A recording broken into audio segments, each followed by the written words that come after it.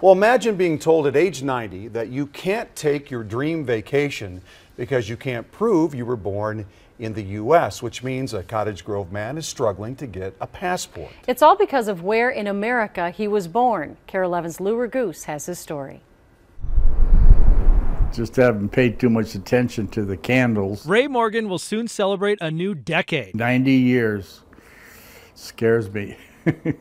He and his wife Sandy are having some serious trouble planning one last big vacation to mark the monumental birthday. This is the Canadian Rockies, and that's what we're hoping to see again. They were last there in 1982. We thought, oh heck, why not? But in 2016, crossing the Canadian border requires a passport. And that's where the Morgans' vacation plans hit a snag. My family was born at home. Born in his family's Iowa home.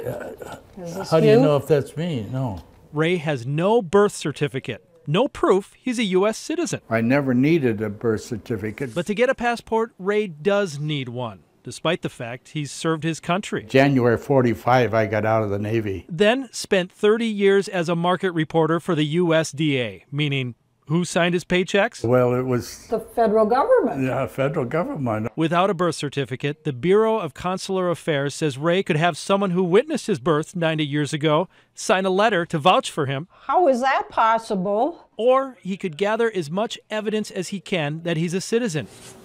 Early public records, the passport office calls them. We kind of feel that we shouldn't have to go through this, you know. But the Morgans are working on that and hoping a passport worker will use discretion and allow them this dream vacation. It would just be a trip, you know, we'd always remember.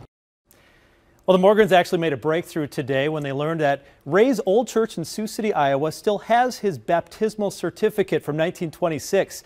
Now, that doesn't prove citizenship, but he can send that to the Bureau of Consular Affairs.